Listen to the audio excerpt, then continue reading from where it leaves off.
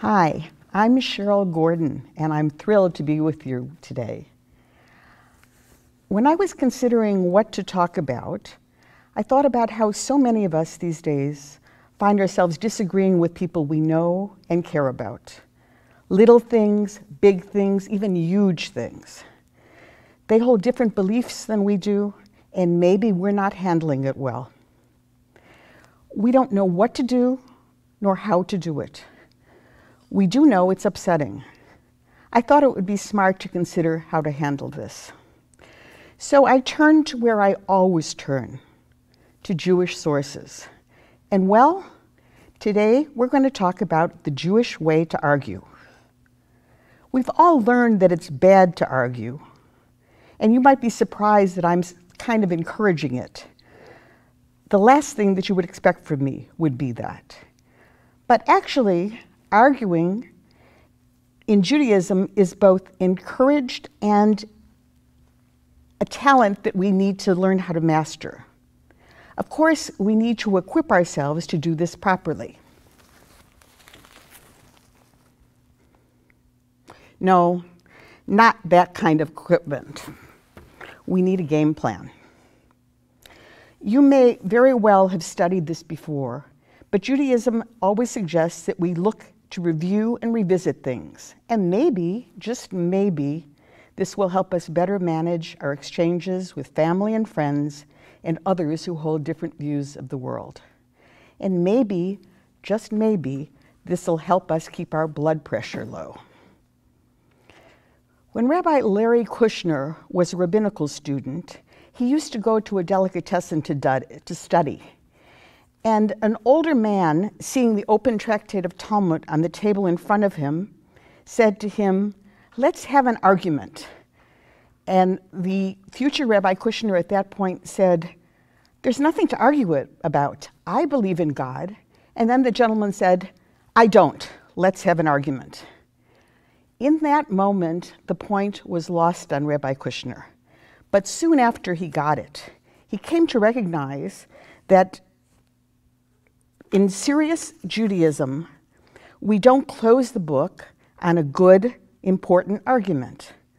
We keep them going, and they are valued and even encouraged. Our religious tradition promotes disagreement while maintaining unity. In yeshiva study halls, students learn in pairs, and it's very noisy. It's nothing like the public library. And our tradition provides a game plan on how to argue properly. There's a whole body of knowledge centered around two terms. The first, machloket, is often translated as argument or disagreement. But it's actually more than a disagreement. It's a constructive disagreement. It's a sacred disagreement. Sacred disagreements keep the discussion alive, keep the door open, and are adaptable to new realities. The kind of machloket we need is a machloket b'shem shamayim. Rabbi Amy Alberg defines that as an argument fought for the sake of heaven. It generates truth and goodness and is greater than any small-minded, selfish desire. The purpose of any machloket, then, should be for the greater good, to improve the world. So what comes into play for a machloket b'shem shamayim? Well, the number one thing is civility. The Midrash teaches that derech eretz, the commandment to act with common decency, preceded the giving of the Torah. Courtesy elevates us and validates the other person. And as Lubavitch Rebbe and many others have said, it's really important to express disagreement without being disagreeable. So why does our tradition believe that this concept of sacred disagreement is so key and is truly a good thing? Well, think about it. Disagreements actually breed creative resolutions. We would never want ideas to stagnate and freeze. We need to learn from each other. We need to cross-pollinate ideas. I admit that sometimes disagreements can make us dig our heels in and make it really almost impossible to consider things in a new light. So the goal always has to be that we keep evolving and that we keep the relationship going. I suspect that you're familiar with the great rivalry between the descendants of Hillel and the descendants of Shammai, disciples of two of the greatest rabbis of the first century. And at one point, the Talmud states that these groups were contesting over 300 different issues. And yet, the two rival camps always treated each other with respect, with kindness and affection, and they never stopped mirroring within their families. That was because the arguments were limited to the matters at hand and never became personal. Then the Talmud goes on to say that while both sides were right, the law is in agreement with the house of Hillel. Because their scholars were kind and modest, they studied their own rulings and those of Beit Shammai, and were even so humble as to mention the opinions of Beit Shammai in their decisions. They deserved to lead because of their conduct. So what were those things? They demonstrated respect for the opinions of their adversaries. They didn't demonize the other side. They tried to represent faithfully the other people's opinions. And to do this, they had to listen well and to pay attention. That is the mark of true leadership, secure in their own convictions, yet humble enough to make room for someone else's. This is civility at its best. Clearly, the rabbis wanted Hillel's gentle and inclusive approach to win most of the time, but not to win in a way that ends the discussion.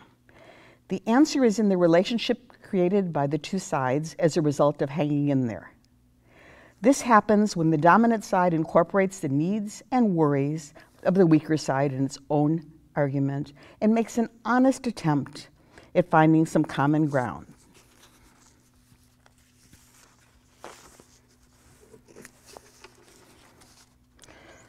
One argument between Beit Hillel and Beit Shammai lasted 3 years.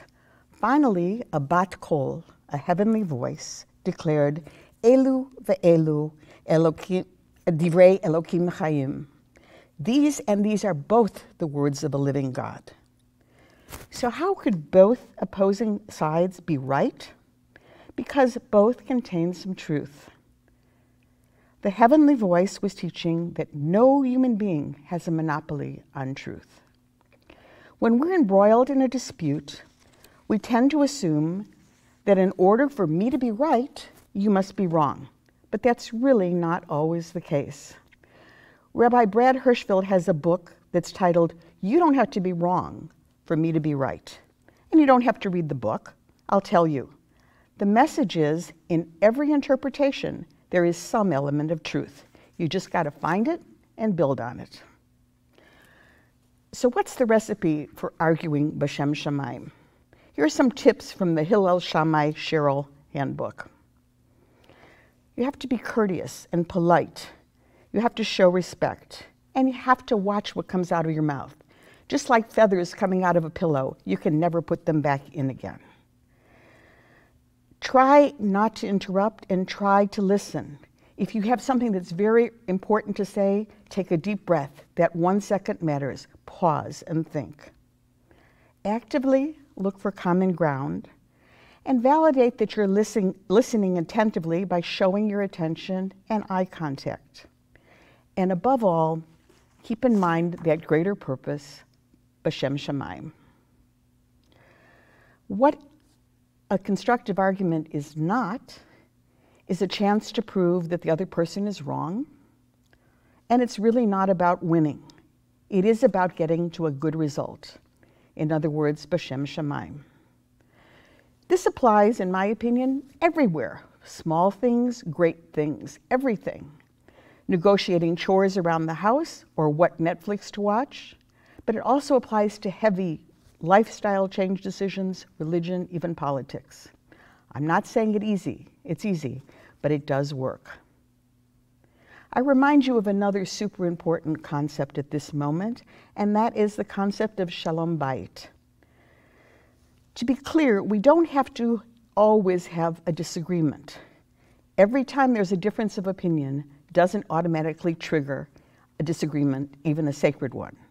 There are times to let it go, and times to deal with shalom bayit. In other words, sometimes there's a case for silence, and you need to pick your battles, because peace at times is much more important than winning. However, on the other side, there are absolutely times when the right thing to do is to face that issue. Some things are and should be intolerable, and it would be absolutely wrong to be too polite. I once observed some years ago, when I was a chaperone for a USY Shabbaton, an event after Shabbat, Motzi Shabbat, when several hundred kids were sitting in an auditorium and they were told that they were going to be entertained by a well-known popular comedian. And when the comedian started, he got pretty much right into things that were extremely uncomfortable for these kids. He made comments about Jewing people down. He made comments about Jews in ovens. It was outright bullying, and it was clearly hate speech. So what did these couple hundred teenagers do? They may have squirmed a little, but they stayed silent. Pretty much they did absolutely nothing. No one got up and said anything. Of course, this was an intentionally orchestrated event that had a definite educational point. This was a machloket opportunity waiting to happen. I do think that the kids were learned and will never forget that particular incident. But the lesson that they needed to learn and that we need to learn is by not saying anything at times like this, by retreating, the evil goes on. There will always be differing opinions.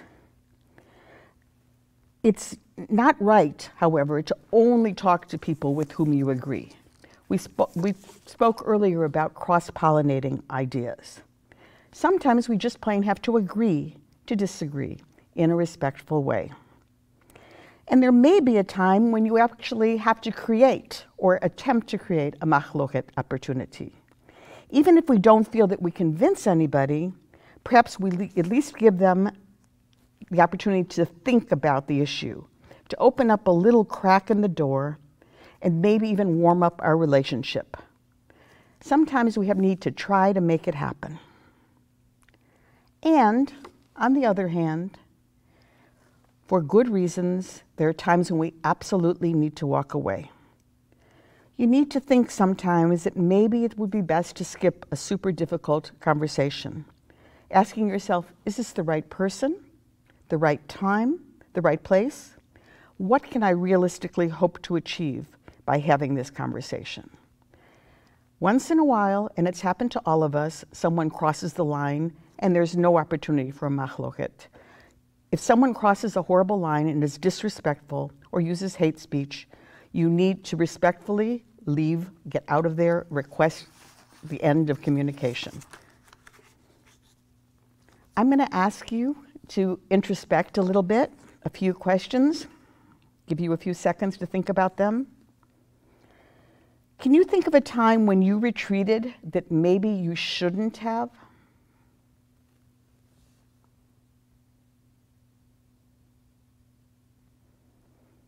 When you're having a constructive disagreement, do you ever make it a point to restate the other person's opinion?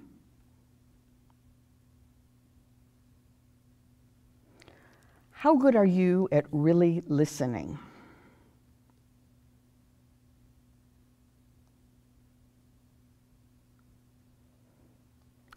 Two people were fighting over a financial matter and couldn't reach an agreement, so what did they do? They took their case to the rabbi. He heard the first person's case, nodded his head, and said, "You're right." And the second litigant then stated his case, and the rabbi nodded his head and said, "You're also right." The gabbai, who was standing nearby and listening, was justifiably confused. "But Rebbe," he asked, "how can they both be right?" And the rabbi thought for a second, and he responded, "You're right too."